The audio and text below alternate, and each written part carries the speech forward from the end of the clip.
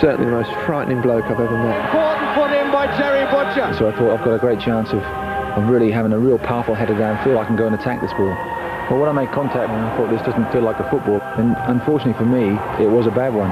My wife couldn't actually get it clean because there was so much blood. Butcher the hero. Terry used to come out, huge bloke, shout really loud. Come on, Cage Tigers. That's the man whose courage is holding England's defence together.